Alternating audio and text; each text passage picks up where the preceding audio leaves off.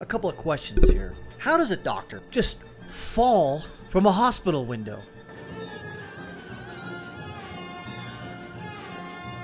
God, 52. This happened, well, looks like they updated yesterday.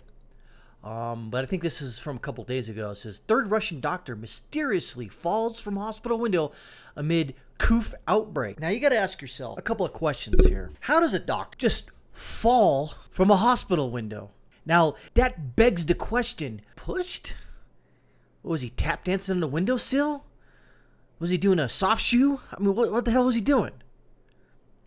All right. I didn't read the story yet just because let's go through it. A doctor at an ambulance unit in Russia's western Voronezh region is in serious condition after falling from a hospital window following complaints that he was forced to work even after testing positive for the COOF, the third such case in the country in recent days. Let me read that again real quick. So if you read this paragraph correctly, there's a doctor in ambulance. He was in serious condition after falling from a hospital window following complaints that he had forced to work. The third such case in the country in recent days. So 3 doctors on 3 separate occasions fell out a frickin' window. Do you not... Colleagues of Alexander Shuplov and representatives of the regional coronavirus task force said over the weekend that the May 2nd, Shuplov fell out of the second floor window at the hospital where he worked and was being treated for the COOF in the town of Novoye Usman. He is currently in the emergency ward room with a fractured skull. Shuplov was hospitalized on April 22nd for the virus, but was scheduled to be released after his latest COOF test came back negative. On the same day he was admitted, Shuplov and colleague Alexander Koyeskian issued a video complaining that even after testing positive, their boss was forcing Shuplov and his colleagues to work together.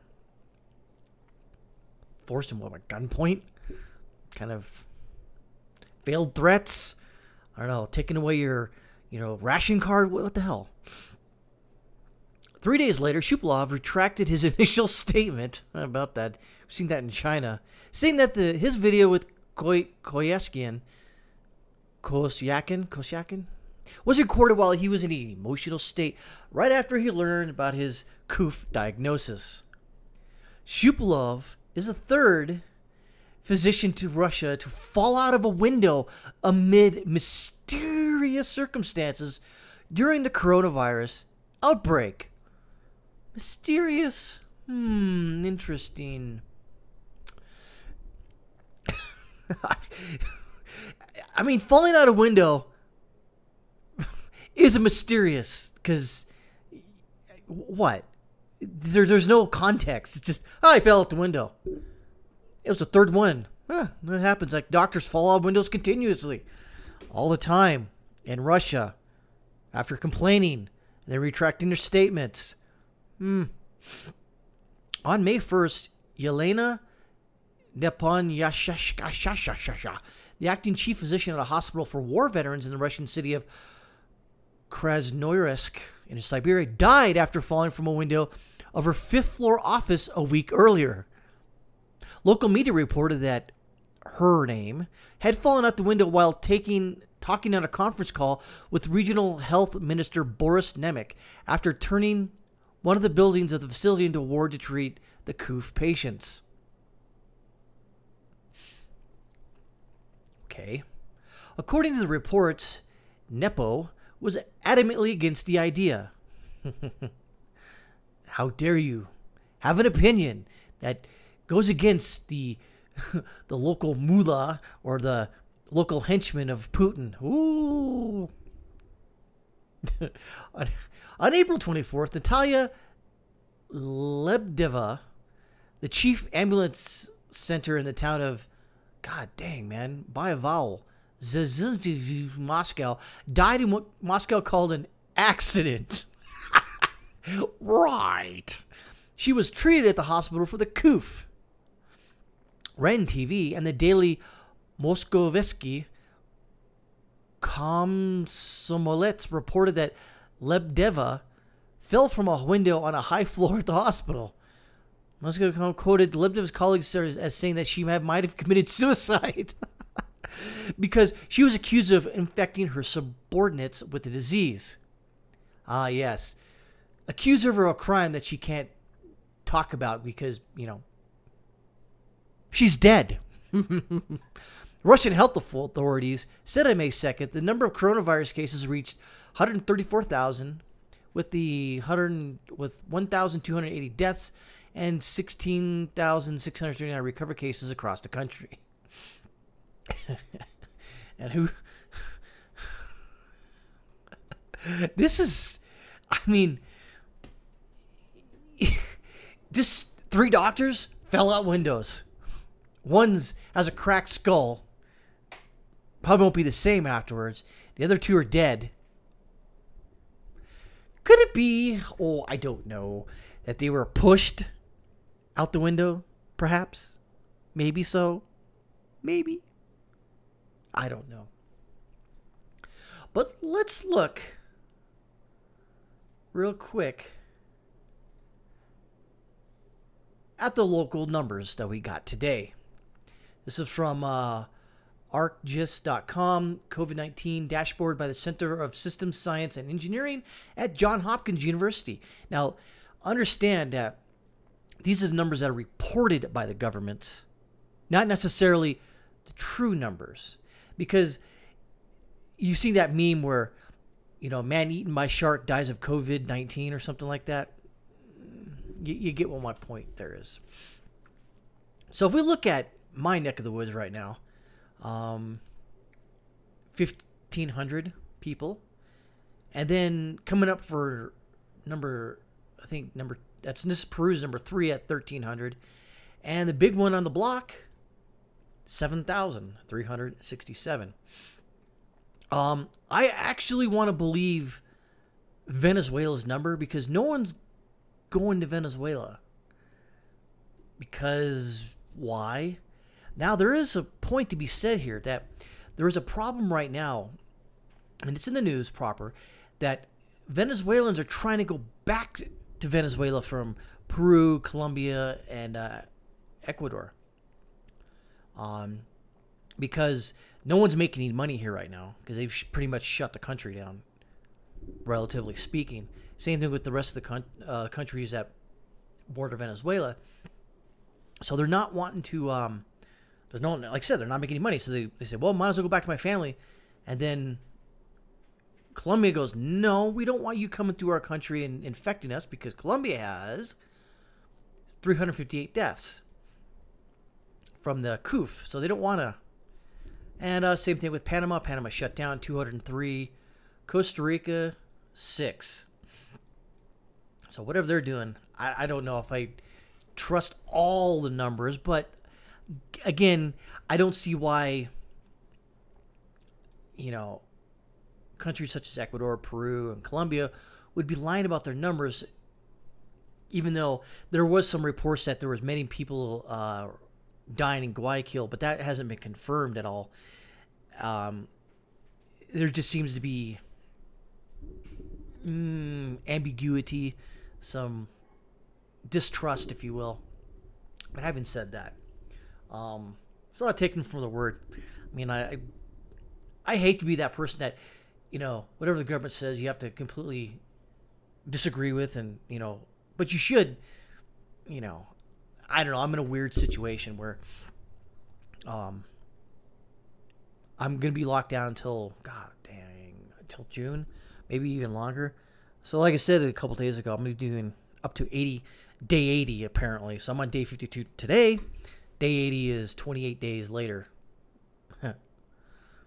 How about that? Irony, or is it a coincidence? Whatever. But if you go to like China and you go, what are their numbers? And when this kicked off? Well, let's look at China. 4,600? Bullcrap. Check India. 1,500. Okay. Mongolia. 0 deaths. Sparsely populated. Completely understand. Let's check in North Korea. They're not reporting numbers, so you You don't know. Look what's funny. Look at all the roads and highways and civilization, and then, nada. So that's that. Japan, 536, and topping out at number 1, 70,000 deaths. Now, again, I don't know if everyone died of the coof, but again, I don't think these numbers have been fleshed out. It could be more, possibly less. I don't think, I think the numbers that I've seen come out of people, the total number of people dying is by September or October, at least 120 to 130,000 deaths, which sounds like a lot, and it is. But compared to, I don't know, people dying in car accidents and heart disease, car accidents are not happening very often right now because not many people on the road. Heart disease is still going on. People are still eating like crap, like yours truly. But again, I don't, I hate to just be that person that, that bags on like, oh, those numbers can't be true. Blah, blah. Well, they could be. And like I said, I don't see why the part of the world I'm in where they would just, cover up that number, because the country I'm in right now, Ecuador, they're still a free country. I mean, they still have a free press, relatively speaking. So the numbers could get out if that's the case. But there's, I just don't see, there's just too many, because the internet's still up. People can still come in this country, kind of. They can leave it, kind of. So I just don't see how or why there would be an active conspiracy to fudge the numbers. I mean, they're doing the best they can. That's the thing, and I've reiterated that point. It's just that's just what it is. It's it's a crazy time we live in, and so. But like I said, the big one here, Brazil. It's nuts, man. It's in Brazil, it is some of the cities right here, like Porto Alegre, Sao Paulo, Rio de Janeiro, Fortaleza, Recife, I think Recife, whatever. I don't speak Portuguese, but I think those cities are highly dense, especially the favelas in Rio de Janeiro, and I think Sao Paulo. So it would make sense that more people would die there because the population is more dense, like New York City, who over here have got 25,000 of the 70,000 deaths in the United States. That's a lot. And then Michigan and New Jersey got 30,000. It's pretty nuts. But again, like for instance, Russia. I don't believe. There's just no way. Out of all the people in Russia, that's it? No. Don't believe it. And then like Germany, which doesn't make any sense because they're butted up against, France and Italy, technically, that have high death cases. So like for instance, France is at 25K, UK at 29, Italy at 29, and Spain coming in at 25K. And then what, interesting enough, Portugal is only at 1,000, which is, again, there's got to be a pattern here. And that's the thing. It's just, there's a pattern everywhere. You just got to think about that. And, what makes, one country shoot to the roof against another country that didn't shoot to the roof. It seemed like, for instance, Sweden, who didn't really lock down, is only sitting at 2,800. Finland, only 246 and 215. Why? And Sweden didn't really shut down, so I don't know. It just doesn't make any sense. Maybe, perhaps, could it be genetic, racial, that it affects only some races more than others? I don't know. I I don't know. All the stuff I've been reading, there's not a good you can't pinpoint it. You know, obviously, one thing you can take away is high density populations in cities. It affects them more. And so, like, if you look, for instance, if you look at what's this country here, Eswatini, only 1 death, and then like Madagascar, 0 deaths. Then you check these smaller countries out here: Mauritius, Reunion, the Seychelles, the Maldives, some French territories. So it's just, again, it's just not. In the Caribbean, let's check out Puerto Rico, 99. Dom Rep, 354. Cuba, 69. Jamaica, 9. And then, I think these are the Virgin Islands, yeah. So, again, it's just one of those things where so far we know that it affects the people who get affected. It's not necessarily, well, let's take it back. What we've seen in old folks' homes and retirement homes where they're locked in close proximity, it affects them. Just like high density population cities, again, affects them more. And if you look at like a state like South Dakota, which they didn't really shut down, they haven't had many incidents. They've had cases. But again, South Dakota is very sparse.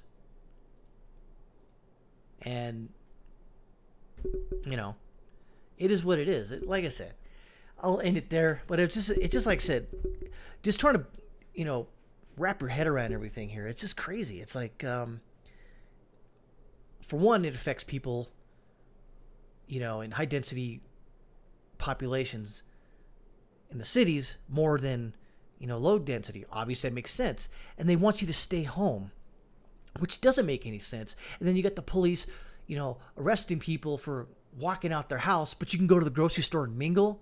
Oh, but that's an essential activity. But an essential activity, walking around and getting some fresh air, that would make more sense to get out and get the sun on you. Just saying. That's day 52 in a nutshell. I'll see you for day 53.